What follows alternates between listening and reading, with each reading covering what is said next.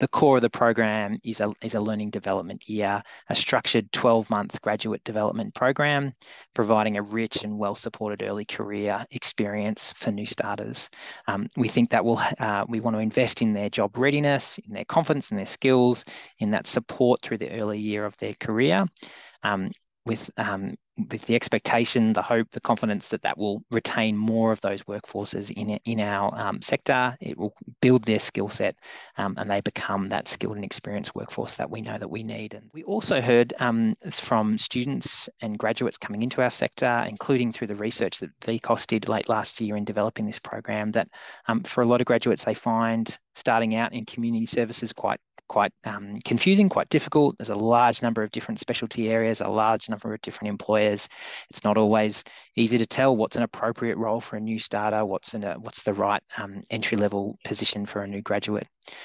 We don't have great data on this, but we know from some of our data that as many as half of graduates in relevant community services qualifications don't go on to a career in our sector. We lose them. We don't know where they go, but we know that we lose them.